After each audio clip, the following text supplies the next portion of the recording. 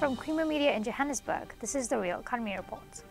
India-based automotive component manufacturer KLT Automotive and Tubular Products South Africa plans to add 1,000 people to its 900-strong workforce in the next 8 years. Indian Killian tells us more. KLT has a major contract with the Ford Motor Company of Southern Africa for the Ford Ranger and manufactures chassis frames at its Hammanskraal-based factory for the Ford plant in Silverton in Pretoria. KLT Automotive Group MD Jubin Thacker said that to expand its employee base, it was key to acquire specific skill sets in South Africa, which the company has done since KLT opened its factory in 2011. When we came to South Africa in 2011, this area had 80% unemployment. And when we started creating 200 jobs, 300 jobs, what's the best thing what we saw is that the local community people came here. What they asked me that, are you facing any issues? If you are facing issues, please tell us, because we want you to create more and more employment.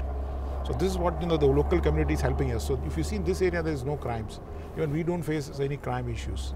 The positive impact is this. We create a very positive environment.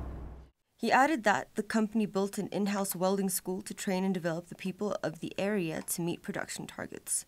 The plan started with a 2-shift operation with the aim of increasing to a 3-shift operation to allow for an increased volume of chassis production once more people were trained and employed.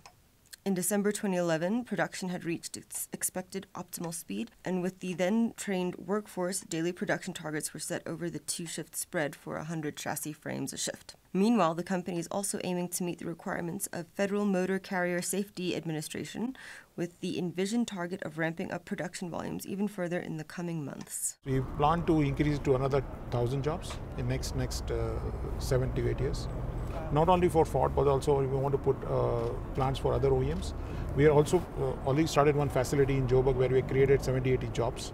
We are putting a third plant, we'll be creating 200 more jobs. That's Creamer Media's Real Economy Report. Join us again next week for more news and insights into South Africa's real economy.